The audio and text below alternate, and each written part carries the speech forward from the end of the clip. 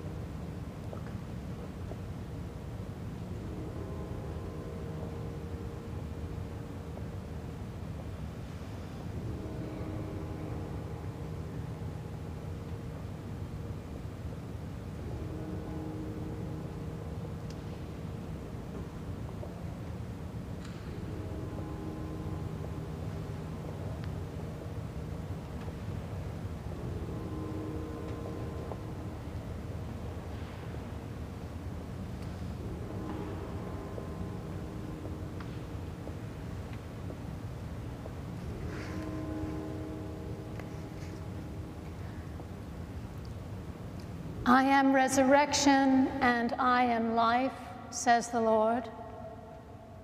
Whoever has faith in me shall have life, even though she die. And everyone who has life and has committed herself to me in faith shall not die forever. As for me, I know that my Redeemer lives, and at the last he shall stand upon the earth. After my awaking, he will raise me up, and in my body I shall see God. I myself shall see, and my eyes behold him who is my friend and not a stranger. For none of us has life in herself, and none becomes her own master when she dies. For if we have life, we are alive in the Lord, and if we die in the Lord. So then, whether we live or die, we are the Lord's possession.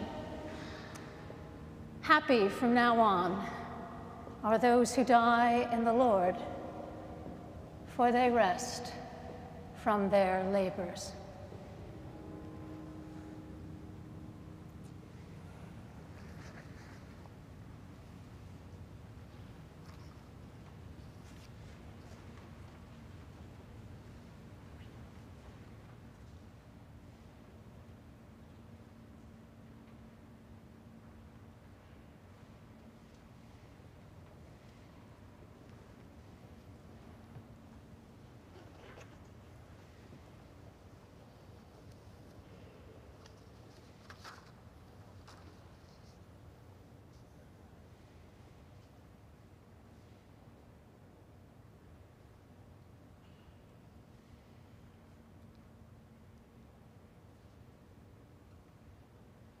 Good morning.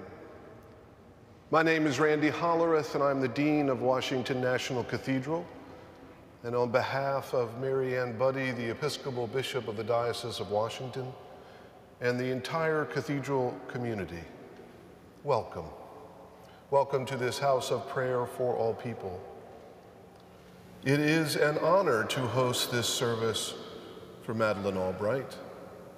To Anne and Alice and Katie and the entire Albright family, our hearts are with you and with all those across our country and around the world who grieve the loss of this great American. Secretary Albright was a wonderful friend to this cathedral. Twice over, she served as a member of the chapter, the cathedral's governing board. She was a parent and a grandparent of students in the schools here on the Close, and she was loved and admired by all who knew her. We say goodbye today to a remarkable human being. Madeleine was a leader, mentor, trailblazer, reconciler, and patriot. She was a person of deep faith, who always held firm to the highest ideals of her faith and her country. She has died, but she has not been lost. Madeleine lives now in God, and she leaves all of us a legacy that will serve as a blessing for many, many years to come. Having fought the good fight and kept the faith, grant her, we beseech thee, dear God, the crown of life that fadeth not away. Amen.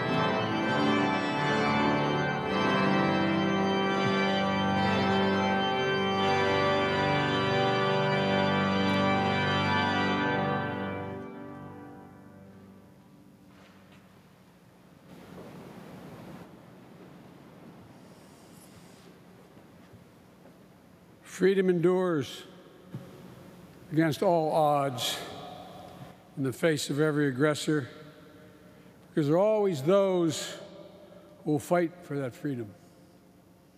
In the 20th and 21st century, freedom had no greater champion than Madeleine Albright. Anne, Alice, Katie, your mom was a force of nature. With her goodness and grace, her humanity, and her intellect, she turned the tide of history. David, Daniel, Jack, Jake, Ben, and Ellie, you're too young to remember this, but when the Iron Curtain fell and the Berlin Wall came down, our world faced one of those inflection points, once-in-a-generation moment of upheaval, but opportunity as well. People and nations around the world were deciding the future they wanted to make for themselves. And your grandmother, as a Madam Ambassador, and as the first female Secretary of State in American history, made sure those nations and those people knew exactly where the United States of America stood and what we stood for. You know, and all through it, her beloved sister Kathy and her brother John can attest, she never forgot where she came from or who she was. President Obama, President Secretary Clinton, Vice President Al Gore, members of Congress, cabinet members, past and present. Today, we honor a truly proud American who made all of us prouder to be Americans. I also want to welcome the distinguished guests and dignitaries who've traveled from around the world to celebrate a daughter of the Czech Republic who knew what it meant to endure war and flee persecution. With her friend, Václav Havel, when he died, I remember when Madeleine eulogized him, she used these words, and I quote, "He cast light into places of deepest darkness and reminded us constantly of our obligations to one another." These words apply equally to Madeleine. When I got word that Madeleine had passed, I was in midair on my way to Europe to meet with our NATO allies in Brussels to help try to continue to keep the strong alliances together. Our organization and the international response to Russia's brutal and unjustifiable war against Ukraine. It was not lost on me that Madeleine was a big part of the reason NATO was still strong and galvanized as it is today.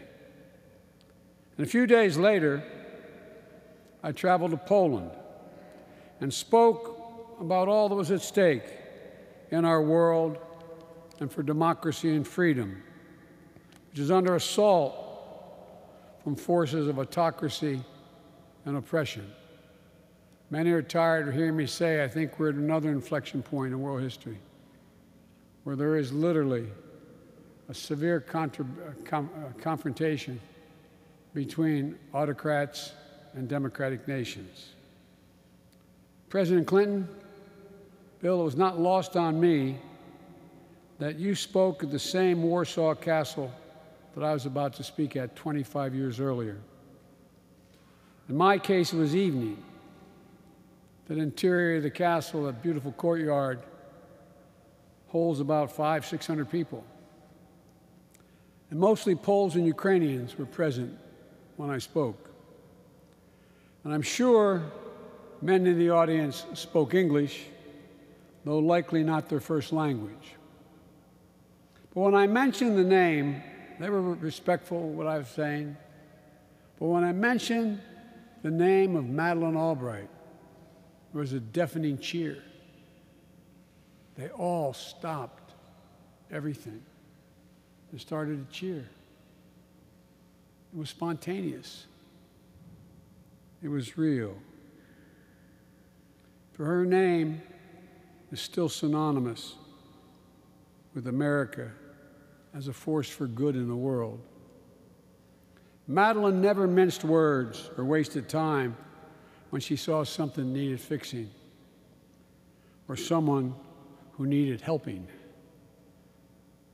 She just got to work. And as a member of the Senate Foreign Relations Committee from the time I was a kid, God, they were the good old days. I was the chairman or the ranking member for a good part of that time.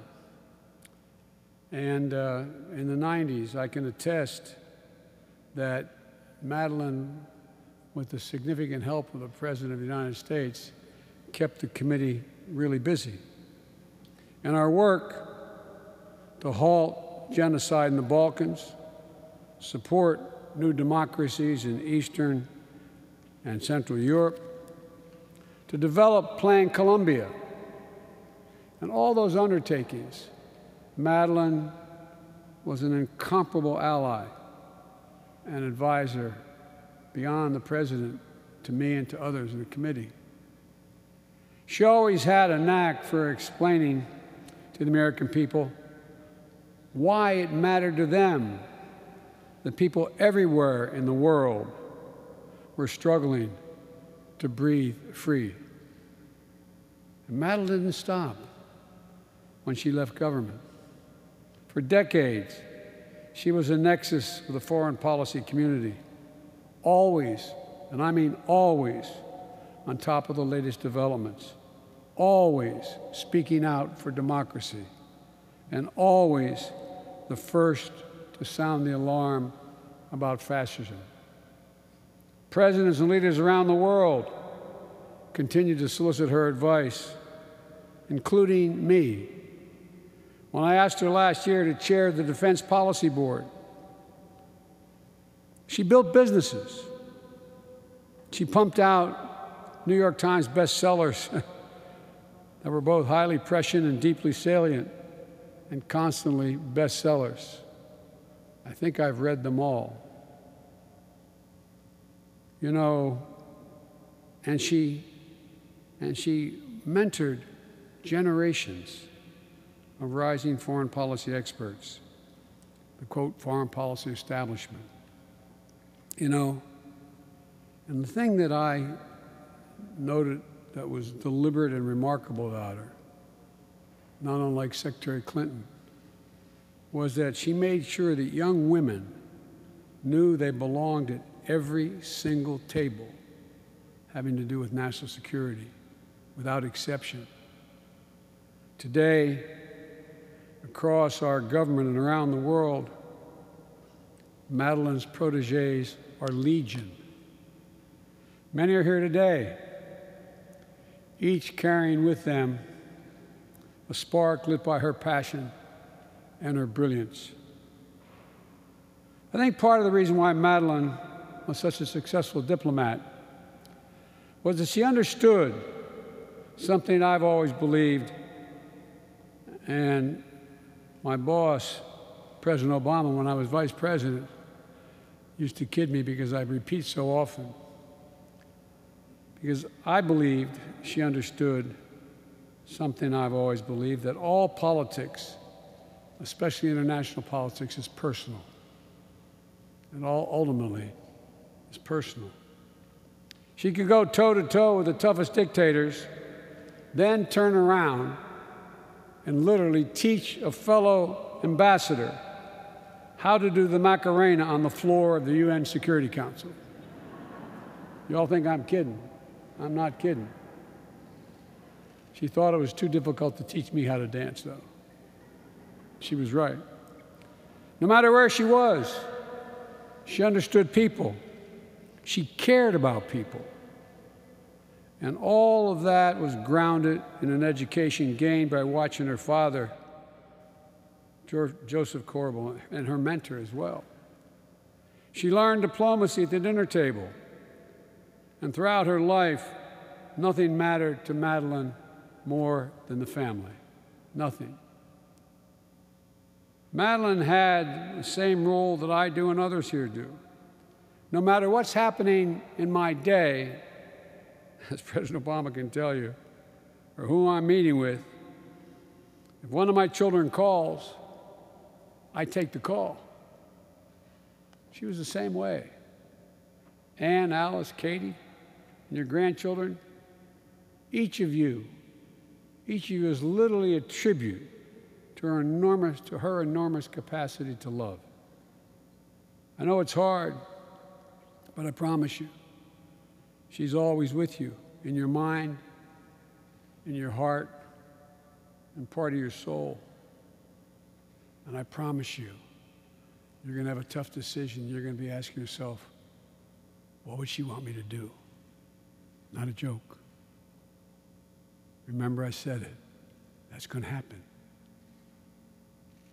And Kathy and John, the connection the three of you maintained through your lives was always an anchor to Madeleine through all the ups and downs of life. What a gift. What a gift. What a family. You know, from that first transatlantic crossing on the SS America to landing in nations around the world in that big blue and white plane emblazoned with the words United States of America, Madeleine understood her story was America's story. Her story was America's story. She loved to speak about America as the indispensable nation. To her, the phrase was never a statement of arrogance. It was about gratitude for all this country made possible for her. It was a testament to her belief in the endless possibilities that only America could help unlock around the to her understanding of what America power could achieve when it was united with and motivated by enduring American values. That's why there was nothing she loved more than swearing in new citizens to this great nation of ours. She'd light up, reminding them that she once stood where they stood. Having gained the blessings of liberty, she wanted nothing more than to share them around the globe. To Madeleine, from my perspective, there was no higher mission, no greater honor than to serve this great experiment of freedom known as the United States of America. May her memory continue to be a blessing to our nation, and may we remember her words and her deeds. May she always be a light to all those in the darkest places, a reminder of our obligation to one another. May God bless Madeleine Albright.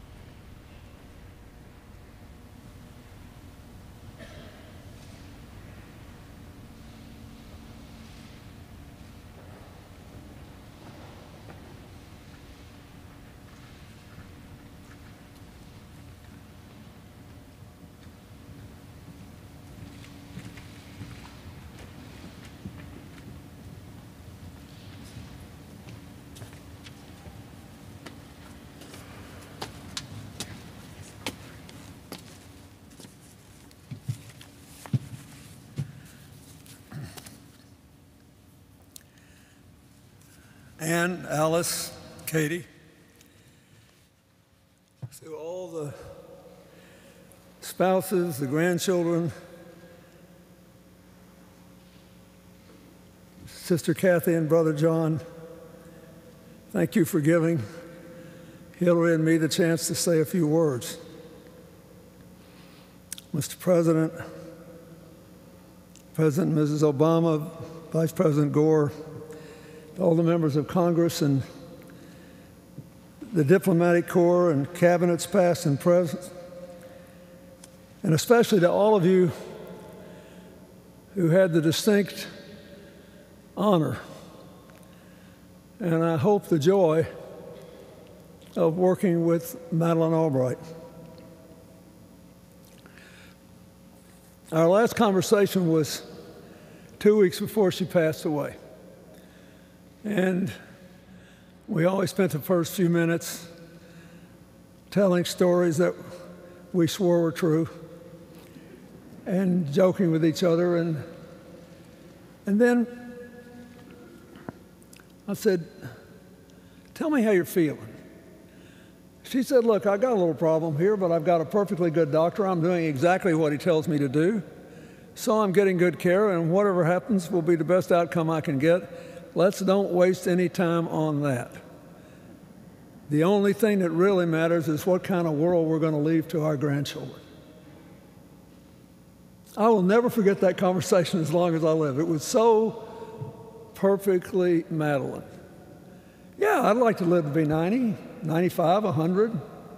But the thing that really matters is what's going to happen to our grandchildren's generation. Are we going to lose our freedom? Are we going to lose our democracy? Have we decided, after all, that all that matters are our differences in this fleeting life instead of what we have in common? And so, Madeleine made a decision that with her last breath, she would go out with her boots on. In this case, supporting President Biden and all of America's efforts to help Ukraine. What kind of world are we going to leave to our grandchildren? That question's kind of up in the air, but not because of Madeleine Albright. I was honored to be part of her life for more than 30 years. I was thrilled when Chelsea got to meet her, and what an influence she had on Chelsea and lots of other young women. I was amazed by the friendship she formed with Hillary and grateful for that. But I met her a long time ago. She was working in the Dukakis campaign, and I'm a graduate of Georgetown where she taught, so I knew her by reputation, and I knew she'd been voted the best teacher by the students twice. But when I finally met her, I realized that she was even better than advertised. She was smart, tough-minded, talented. She had a great sense of humor and a clear grasp of the post-Cold War world we were moving into. And so when I was elected, I asked Madeleine to manage the transition for the National Security Council, which wound up filled with incredibly gifted, balanced people, and we had more problems than we could say grace over, and we needed every one of them. And as I watched her more, I decided to ask her to be the ambassador to the United Nations, because her life story was about to become the story of the last part of the 20th century in much of the world, and because she could be the voice of America at its best. And after 4 years in which she continued to defy expectations and sometimes raise eyebrows,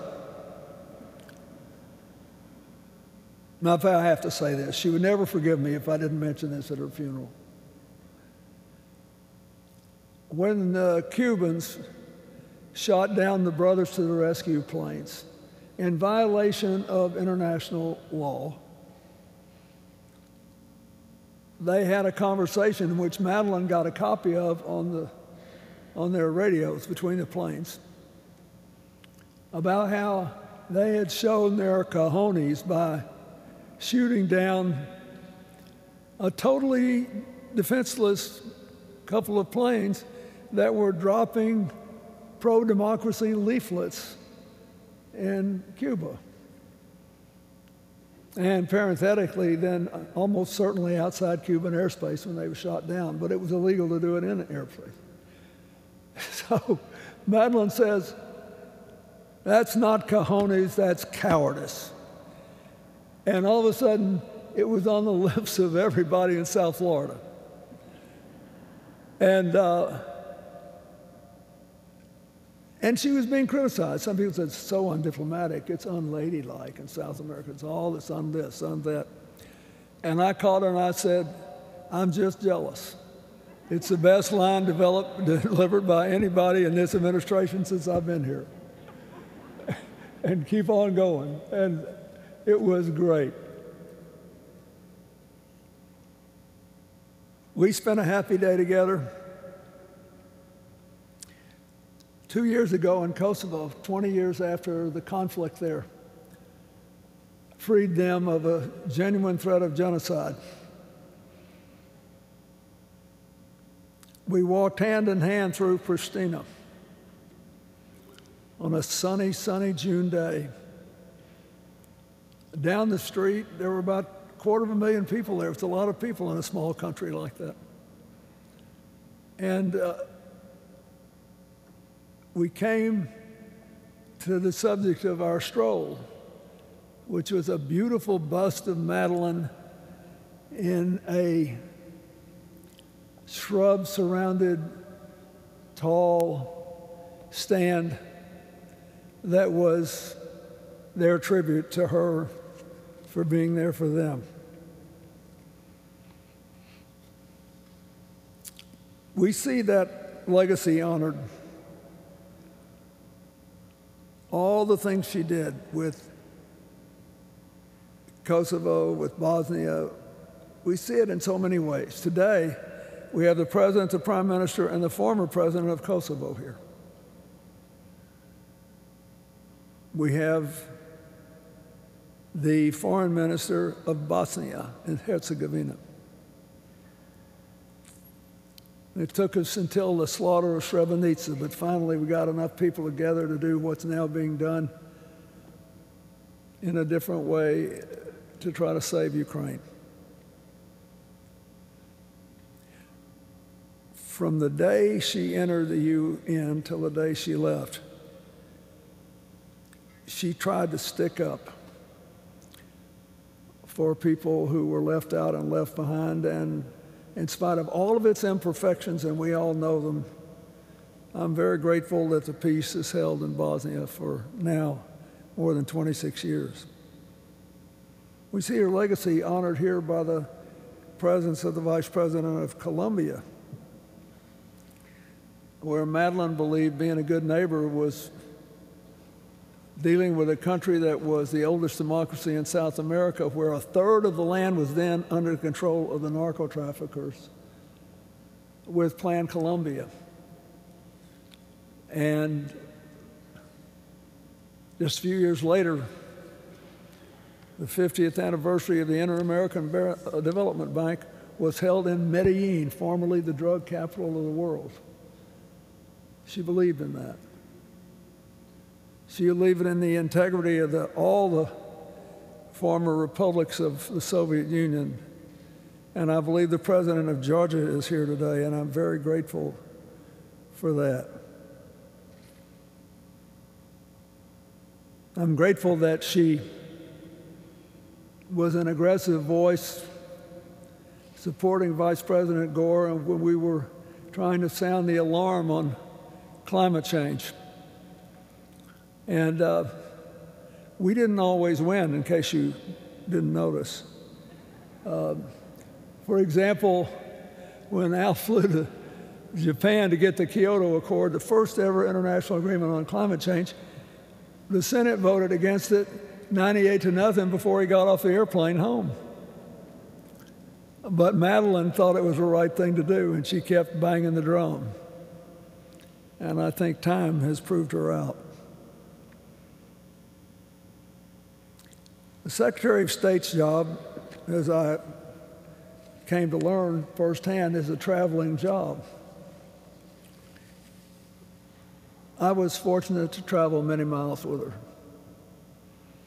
When I first heard that she'd passed away, the very first thing I did, I was home in New York, was to go into the kitchen and look at these two beautiful paintings from Haiti that Madeleine gave Hillary and me, because she knew how much we cared about what happened there. And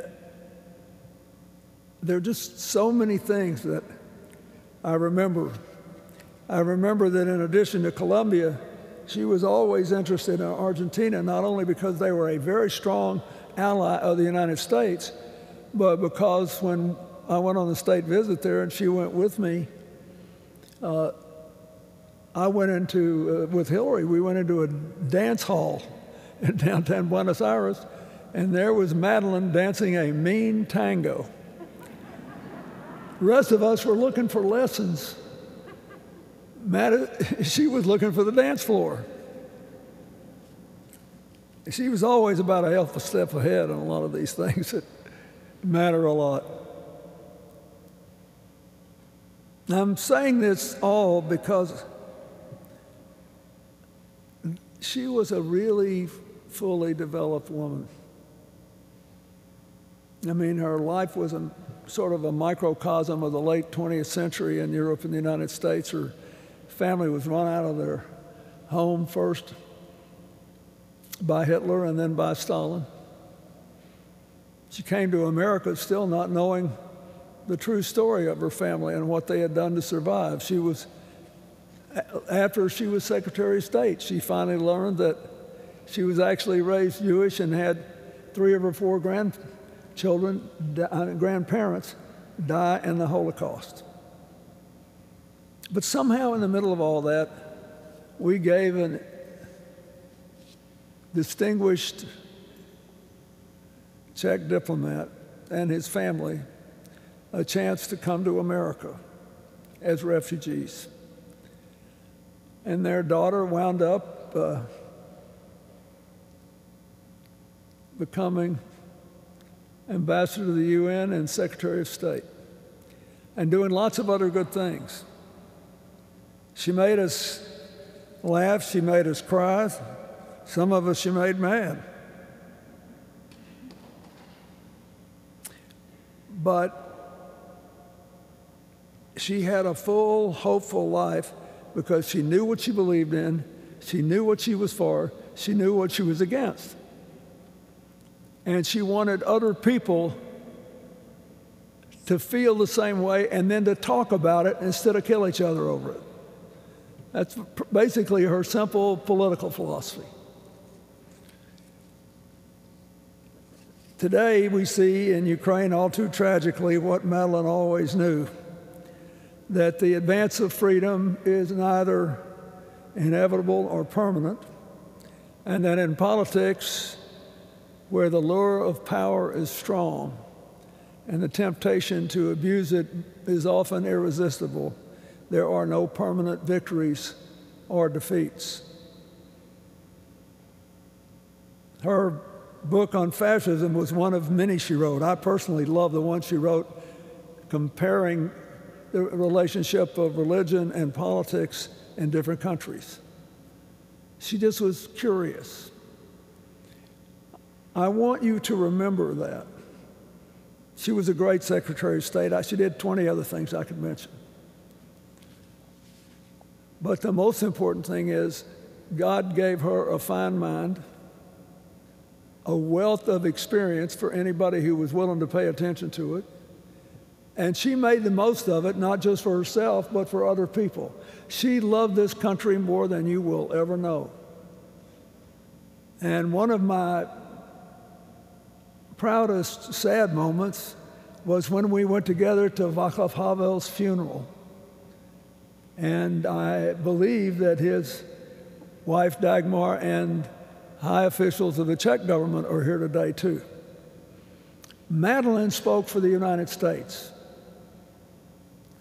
And we were in the National Cathedral. It was freezing cold. And Madeleine got up and started mourning and paying tribute to her friend in their native tongue. The impact on the audience was electric. She spoke about 5 languages, I think, 4 more than I do anyway.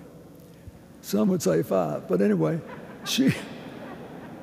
the impact was electric. And I kept thinking, this is what America is about. That a hardworking immigrant family could come here and it could come to this. So I ask you, Madeleine said once that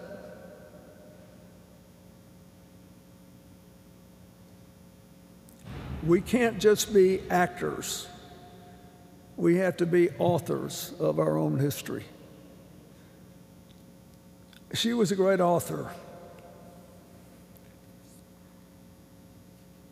But will people read, remember, follow? This is what she would want me to say today.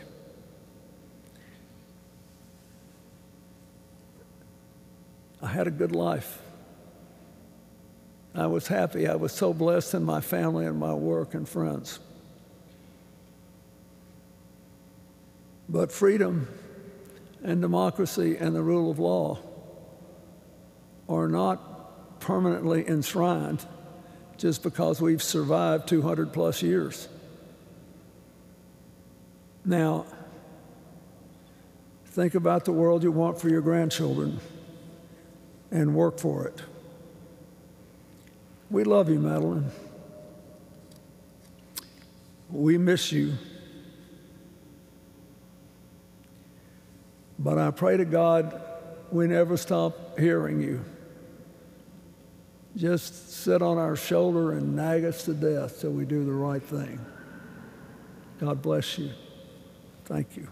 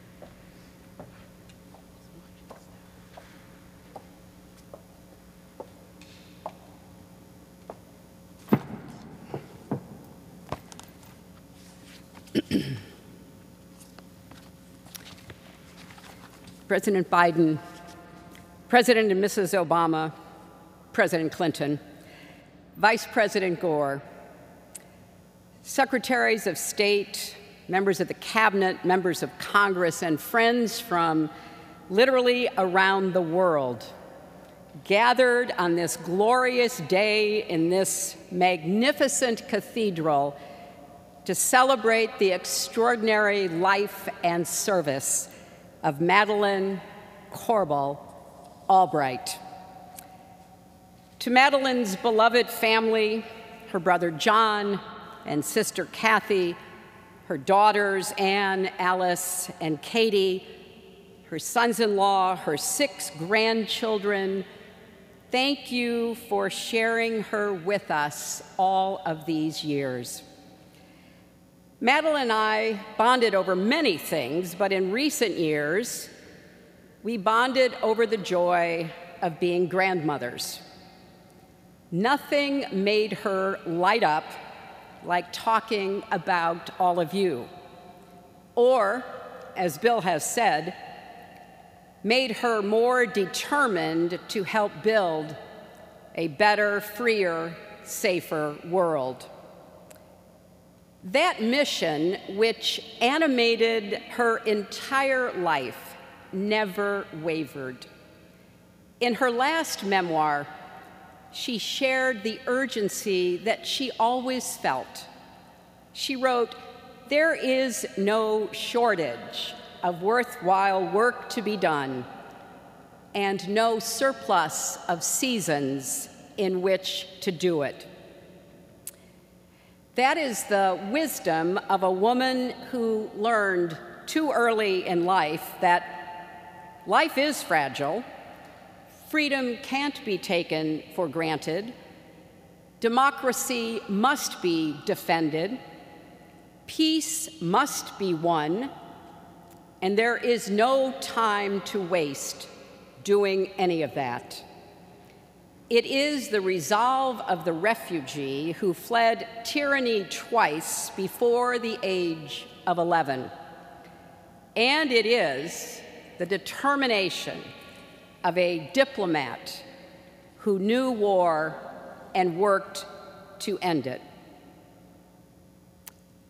I was privileged to know Madeleine through many seasons of our lives, and she was always in a hurry to do good.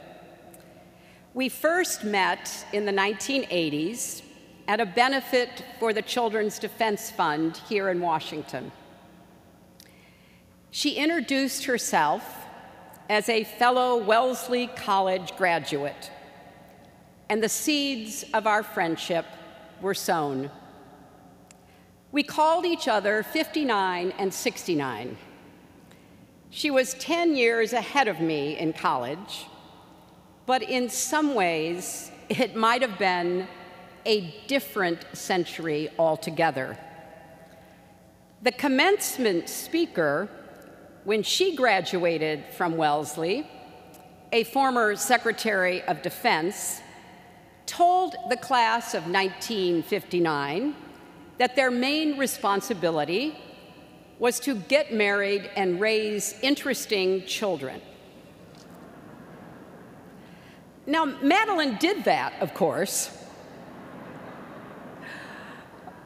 but instead of resting on her maternal laurels, or even resting while her newborn twins were in the neonatal intensive care unit, she decided, presciently, it was time to learn Russian at the local college. Later, as a professor herself, she inspired her students to share her spirit of urgency and action. Silence may be golden, she told them, but it won't win many arguments. You have to interrupt. This came in handy when Bill named her ambassador to the United Nations in 1993 and then Secretary of State in 1996. Now, it's been said that I urged my husband to nominate her as our first female Secretary of State. Unlike much that's said, this story is true. And I was thrilled when he agreed. When dictators dragged their feet or ambassadors filibustered, Madeleine never hesitated to speak up. And just in case they didn't get the message, she would put on a snail pin to signal her impatience. A dozen times a day, she would ask her team, "What's next?" turning her boundless energy and intellect to yet another crucial global challenge. She was irrepressible, wickedly funny, very stylish, and always ready for a laugh. She brought the same energy to her friendships as she did to her diplomacy. Yes, it's true. She did teach the foreign minister of Botswana the Macarena at a UN Security Council meeting and snuck off early from an official event to do the tango in Buenos Aires. She was even invited to compete on Dancing with the Stars after she tore up the dance floor at Chelsea's wedding in the arms, I would add, of a much younger, very handsome man. She guest starred on TV shows like Gilmore Girls and Madam Secretary. In fact, she and Colin Powell of blessed memory and Madeleine and I were on that series, which we all three loved and actually watched. And Madeleine was always making a point to the scriptwriter. That would not have happened. And finally, Colin said to her, "Madeleine, it's fiction, it's a story." She said, "I know, but I want them to get it right." She took me on a memorable walking tour of her beloved Prague in the midst of a driving rainstorm, which left us both laughing so hard we hardly noticed. And we spent a memorable evening together at the home of President and Mrs. Havel, just the four of us having dinner. And I got to listen to them talk about what it meant for their beloved country to be free. She met regularly with a group of former foreign ministers who were known as Madeleine and her exes. And yes, I just want to make it clear, she really could press, leg press, 400 pounds. When that first came out, there were doubters. Anyone who knew Madeleine didn't, but not everyone had that great pleasure. And so she made it very clear by going to her gym as soon as the article came out to do it again so that people would know, yes, she did.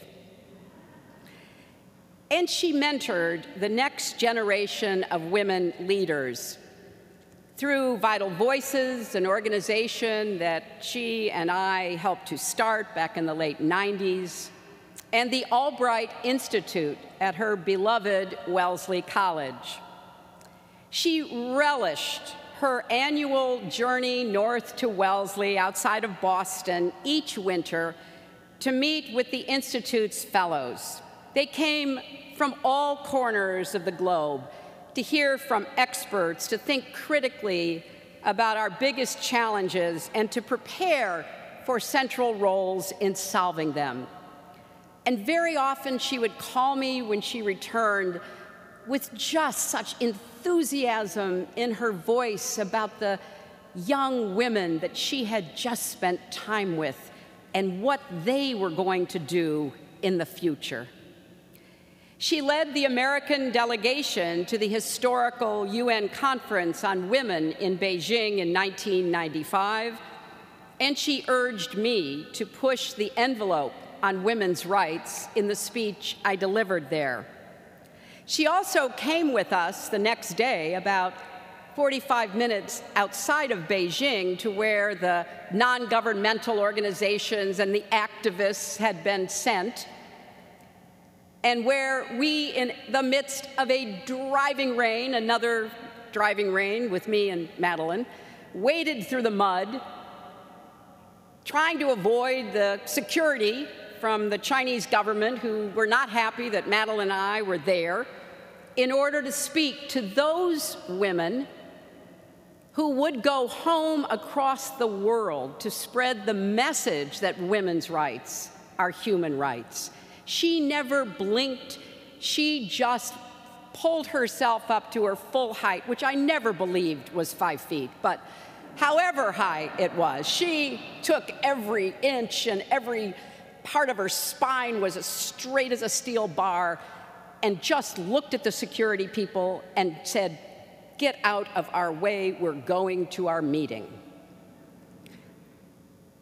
She didn't just help other women. She spent her entire life counseling and cajoling, inspiring and lifting up so many of us who are here today.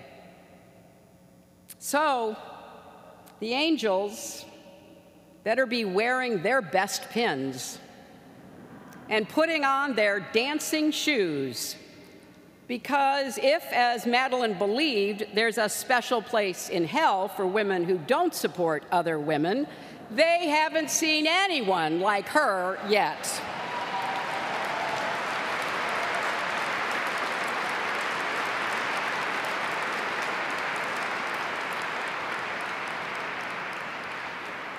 And yes, on top of all that, she continued to issue blunt warnings about the dangers posed by authoritarianism and fascism with undeniable moral clarity. Until the end, she was still in a hurry to do good. As Bill said during the last phone call 2 weeks before she died, she talked about the importance of what President Biden is doing to rally the world against Putin's horrific invasion of Ukraine, and the urgent work of defending democracy at home and around the world. She knew better than most, and she warned us in her book on fascism that yes, it can happen here, and time and courage are of the essence. The Bible tells us that to everything there is a season and a time and purpose under heaven, a time to weep and a time to laugh. If Madeleine were here with us today, she would also remind us this must be a season of action. And yes, once again, we must heed the wisdom of her life and the cause of her public service. Stand up to dictators and demagogues, from the battlefields of Ukraine to the halls of our own capital. Defend democracy at home just as vigorously as we do abroad. Live up to the ideals of the country that welcomed an 11-year-old refugee sailing into New York Harbor on a ship called SS America and made her Secretary of State. Let us honor Madeleine's life and legacy by being the indispensable nation she loved and served. And let us live as she did, in a hurry to do the most good we can with every season under heaven. Godspeed, 59. God bless you, dear Madeleine. We will never, ever forget you.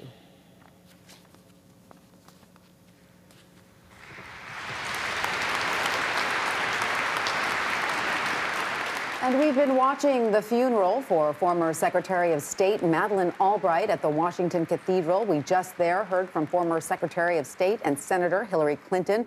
Earlier, President Joe Biden and former President Bill Clinton also delivered eulogies for the trail-breaking diplomat. And to continue watching the service, you can head over to cbsnews.com/now.